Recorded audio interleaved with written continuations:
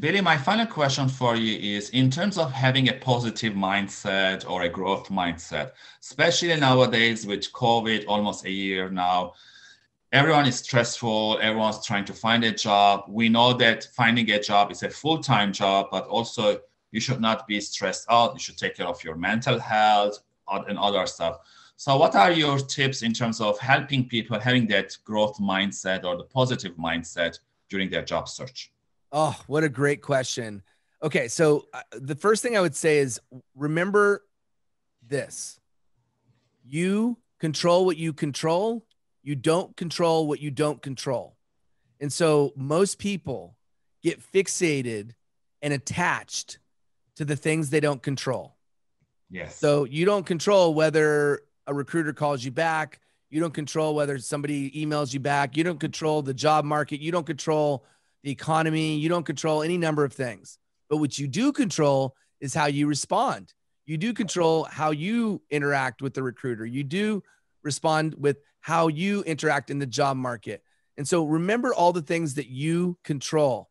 I think a lot of people fall into this trap of being the victim, of having this victim mentality or the world's out to get them. And I Yeah. think that's a slippery slope.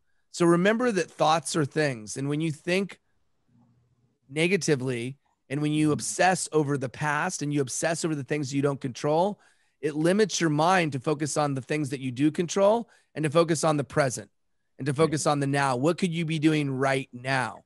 And Yeah. when you start feeding negative thoughts into your brain, it's like planting a seed for a weed, and then a weed grows.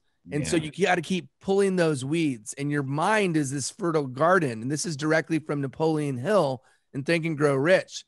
And so Yeah. what you should be doing is planting seeds of positivity, planting seeds of how you have the ability to do anything that you want to do, have unlimited thinking. You could be in any career you want, any job you want, any profession you want, but you have to believe that you can.